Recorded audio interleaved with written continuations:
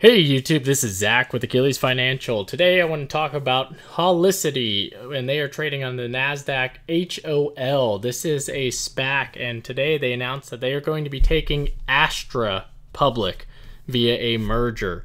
So again, we have seen a lot of incredibly hot SPACs lately. This has been something to continue to watch, and I anticipate we're going to continue to see more.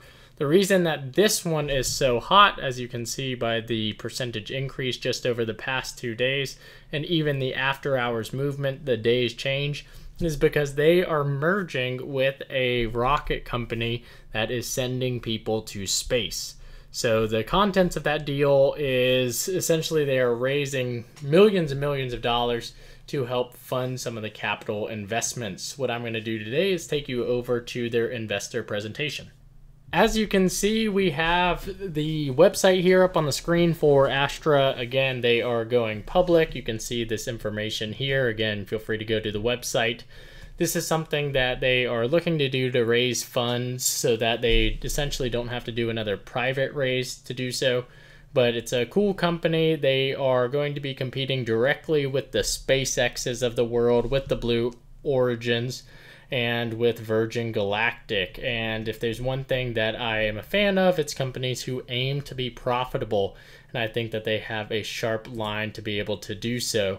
So some of the information that we want to talk about first and foremost, and this will be included in that investor presentation, is some of their leadership. So Chris Kemp, the big thing that I want to talk about is he was the Chief Technology Officer at NASA, and he's had some seriously high power positions with Google and Microsoft, and he helped create the Google Moon and Mars project, as well as he has worked with the White House for cloud computing strategy. So he's worked with a lot of high powered names, and I think that that is a huge factor there, because he essentially is capable of bringing a lot of that experience over to another company. However, again, we have these visionaries. The other person here, Adam London, again, visionary. These two guys have a lot of the know-how. The person that I really want to focus on is Kellen Brannon, and this person is the person who was the head of finance at Amazon.com. The reason why I consider that to be such a big deal is because a lot of these companies struggle with cash burn. They spend more than they make, and because of that, it is very difficult for them to make any money. And I personally like to be someone who works with companies or invest in companies that make money. So that's what we're going to be looking at today. Again, a lot of other individuals here, but those are the ones that I wanted to highlight as the ones that are going to be important in driving growth. So again, they talk about some of the information today in terms of what they believe is going to be important going forward. Something that I want to highlight is they are going to be closing $500 million in cash proceeds. This is pretty common for a lot of these companies because, again, these cash injectments are coming from anywhere between $250 million to as much as $2 billion if you look at even Pershing Square.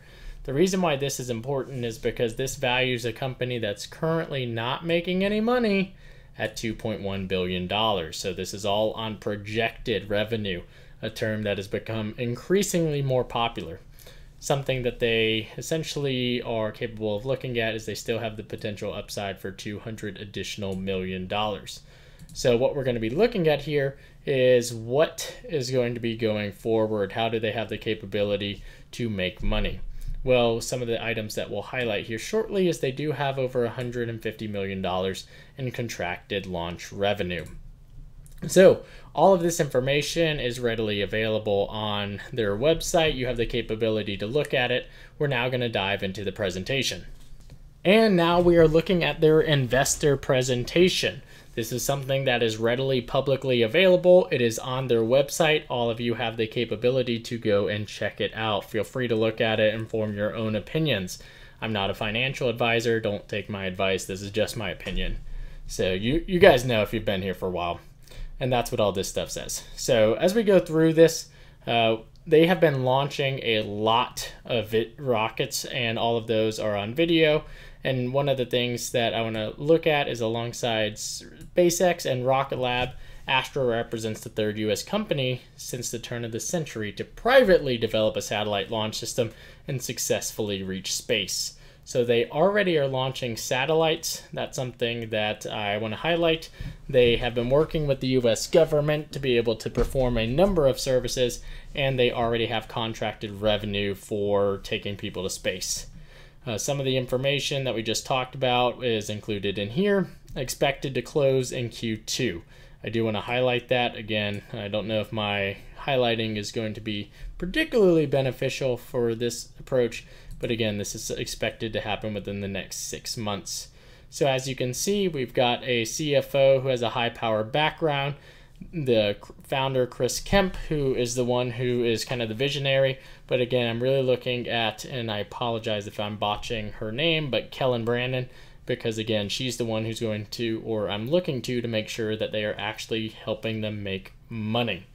So as we go through this, it's similar to what we've been looking at for a number of these other investor presentations. I am not going to be going through a lot of the individual information just because I think that you all have the capability to look at this, and blatantly it's not all important to how I'm picturing my investment thesis. Right now you see 216 billion expectation for satellite manufacturing spending through 2030. 40.7 billion invested in space. If you read the footnote, it's talking about with plans to launch in the next 3 years associated with that, and 1 trillion total space economy. I think this is a made-up number, but sure. So yeah, it sounds right. So what does that mean? It essentially means that there is a lot of capability to move forward in a lot of open space, white space for potential deals. What I'm looking at here is this is where they start making their money, is their satellite capabilities. As you can see here, their expectation from today over the next 10 years is essentially a 8x multiple from what we did in 2020 to what the expectation is for 2029. That is a lot of potential revenue. If they're able to tap into this and make it profitable, I think that that's a big deal. So you can see that this is a statement that they are making. Everything in here is their presentation, so they want it to sound really good. But what we want to look at is, are you capable of breaking down the cost to make it affordable? And again, you can kind of see these different satellites between the two. This is, or maybe you can't because it's so small here on the right hand side of the screen. But what they're looking to do is basically cut down the capability of launching this from tens per year to thousands, launch cost tens of millions to millions, time to launch months, days. One of their objective statements is they want to launch satellites and take people into space daily. So that's something they expect to do within the next 5 years. They're not capable of doing so today. So you can see some of the way that they have their platform today. Again, not going to go through all of this information. We want to talk about the fundamentals. They're going through each individual item. Again, they want to take people to space. You can see that information online. So they already have launched into space. They've done test launches, and they are planning on taking civilians into space this calendar year. So that's what we're going to be looking at for this year. And they did it faster than everyone else, including 3 years faster than SpaceX. I know there are a lot of people who push SpaceX on Instagram. They push them on TikTok, on YouTube, on Twitter. I am personally not a huge fan of SpaceX, or not SpaceX, I am so sorry, but Space Virgin Galactic. I like SpaceX, I like Astra, because they actually have a goal of making money. So I like all three of these companies a lot. So we're going to be scrolling down here. This is the big thing that I want to be looking at here, is how are they going to be making money? You can see that they have a backlog. Remember, this means booking, not revenue. We want revenue. Contracted revenue doesn't mean revenue. So that means they have 150 million in bookings, and for this to be recognized by GAAP accounting, they need to actually perform the service. So a lot of potential money. It's going to come down to the same thing we were talking about with Starpeak, is are they able to execute on what they say they're going to. Huge pipeline. Again, made up number that they can't really use yet. but I think that there is a huge capability for them.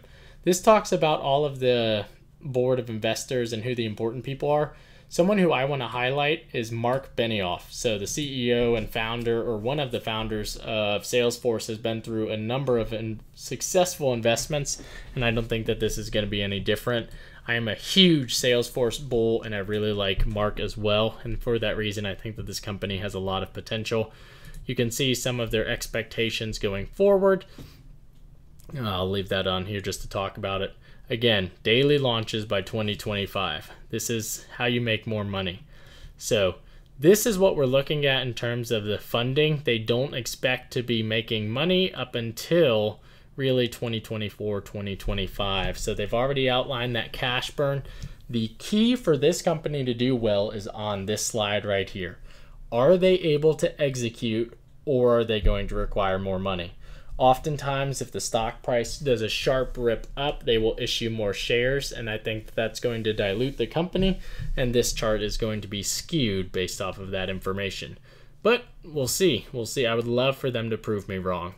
This is the slide that I am basing so much of my potential off of for two reasons. Again, the valuations in here are insane. Again, you can look at SpaceX. Not SpaceX, I'm going to continue to say them, but Space, Virgin Galactic, and what their expectations are. If this company is truly bringing in $1.5 billion in 2025, and the adjusted EBITDA is essentially $700 million, this company will be doing very, very well. So there's going to be some debt to pay off, but $700 million over the current share price is looking at a very healthy valuation. Some of those valuations can be seen down here below, where we can look at the public peer operational benchmarks. There are a lot of companies in here that I don't like, and it doesn't make sense that they're included.